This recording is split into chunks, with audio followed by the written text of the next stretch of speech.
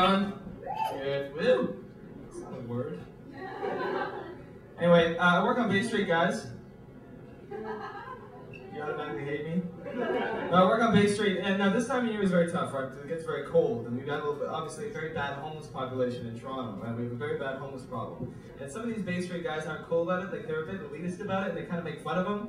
And I don't like that. I don't like people to make fun of them, but you ever do it by accident? Like, I don't watch any sports, right? Like, I'm not down to sports. Like, I don't watch hockey or any of this stuff, and that might lose me some friends tonight, but I'm not really down with sports, you know? And like the other day, there was this big sports game on, and I was walking down the street, and this homeless guy came up to me, and he goes, hey buddy, who's winning? And because I don't watch sports, I forgot there was a game on, and I thought he meant just between me and him.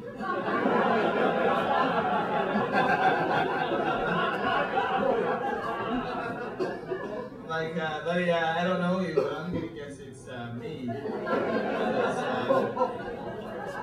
My pants are made of denim, and yours are made of hair. So, it's awkward in the city sometimes. It's no fun. You guys are enjoying yourself, that's cool, that's good to see. I am down with enjoyment. I'm just gonna say I like enjoyment a lot, I'm rather into enjoyment, but enjoyment's cool because but it's an interesting kind of thing because it's like, not everyone really can have it at the same time, you know what I mean? It seems like almost finite. Like we're all here having a good time, but then people in Iraq aren't. Who after that? No man, like enjoyment, there's never really, you can go to a party and you'll be having a lot of fun and there'll always be that one guy sitting in his corner with his arms crossed, kind of like you are, man.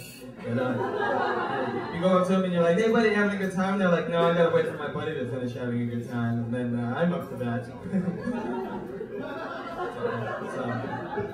that's why I like to deliberately ruin people's evenings. Kind of like what I'm doing right now. Just so I can make sure there's enough fun for me, you know what I mean? Like I like to go to the opera and sing along. Stuff like that. I like to go walk my dog with a big sign around my neck that says, look, just because I'm walking my dog, it doesn't mean I want to talk to you. Okay? Yeah, I know my dog is cute, that's why I keep it alive, alright? Like, if you tell me it's cute one more time, I'm gonna drown it. In front of a kindergarten class. Using big trash bags full of even cuter dogs to drag it down to the bottom of the cold, unforgiving sea. That weirds people out, or you can just say, hey, you think he's cute now, you should see him when he shits. And you lose friends that way too. So, I don't know, I was away last year, I lived overseas in Australia. You guys familiar with Australia at all? You know kind of what's going down over there? They talk really weird, and they're kind of racist. I'm serious. You know, they talk very strange over there. Like their slang is not even so much kind of slang as just a bunch of swear words put together. Can't be fucking the fucking shit, fuck, shit, fuck, sweaty dick. Can you say that in English? Yeah, sorry, here's your change, Mike. Still can't understand you, so it's just like, oh, it's weird. No, I lived overseas, and last year, unfortunately, in Toronto, there was quite a lot of violence. There was a lot of shootings, and the only good thing about me not being here is that no one can really say it was me. But easy, guys. But yeah, when I got back, I heard about all this stuff, and it was a time where everyone's kind of looking to to get advice for the kids, right? No one knows what to do about it, so they want you to give advice to these teenagers, and they look at me, people like me, successful, white rappers in their 20s, they're give us, but it put me in a weird position because I'm kind of advice, I don't have any good advice. Look at me, I have no good advice. Son, if you ever want your armpits lip cleaning, have sex with a closet lesbian. See, it's gross, and I've lost more friends because of that. It doesn't really make more sense. Son, bad breath is better than no breath. Son, love is like a chainsaw-wielding grizzly bear. Now you may be wondering, why does it need a chainsaw when it's already got those big grizzly claws? Well, that's love's logic, son. It can never hurt you enough. That's all I can do for advice, folks. I live in the beaches. I grew up in the beaches, rather. You guys familiar with that area? very middle class kind of nice. Yeah, rock and roll. I didn't know people from the beach into that going. Nice to see. No, it's very weird. Where you get like it's got these yuppie parents, right? The problem with yuppie parents is you get really well-dressed children. And like, nothing's more depressing than seeing a toddler who looks like he makes more money than you do. Heartbreaking area to be from. You see little kids with cargo pants on. Cargo pants, I know they're stylish, but what does a 5-year-old have to carry in his cargo pants?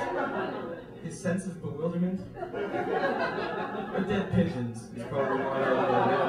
The only reason you put cargo pants on your kids is because you want them to carry all your change for you. Okay? Don't lie to me, people. Like, no, they dress their kids up ridiculously well, and I think the only thing that stops them from like dressing their kids in tuxedos is like the very valid concern that the kid might get mistaken for a penguin and kind of carted off to a zoo.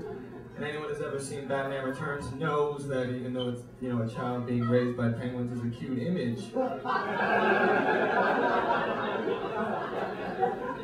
ends in bloodshed, doesn't it? Catwoman gets involved, and you know. Incidentally, as a side note, you're all familiar with Catwoman, obviously. How good would it be if instead of like being like a woman who acts like a cat, she was just a bunch of cats stuffed into a woman's suit?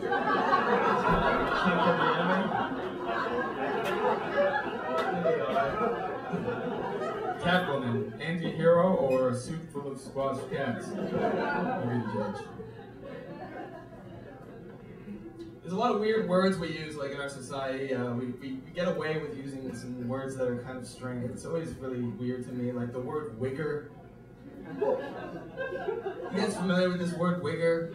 Guys, you've probably been called it before. Guys, like wigger. Like I can't even believe I'm allowed to say this on stage. Like only in the world that is so obsessed with multitasking could we come up with a word that's racist twice.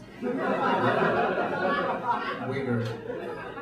First of all, it's racist because it insinuates that wearing big clothes and being a prick is black culture. And secondly, it's racist because it's the word wigger.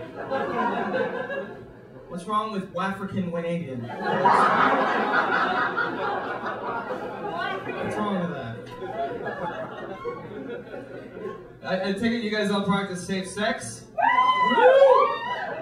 Put up your hands. I want to put their hands up. A lot of abortions in this room. Jeez, hey guys, the only reason I'm up here saying this shit is because it makes it physically impossible for me to be out there listening to it. Anyway, I got a buddy who's like upset, who's like really nervous about buying condoms. He's nervous. I'm like, why are you nervous about buying condoms, man? That means you're getting laid. You know what I mean? I'm embarrassed to buy toilet paper. I don't think I really come across as the kind of guy with the wherewithal to buy that shit before he runs out. Let's just say my Now magazine's missing a couple of pages from it. From the theater section, of course. Anyway, thanks very much, folks. I've been Mike Shooter. Take care.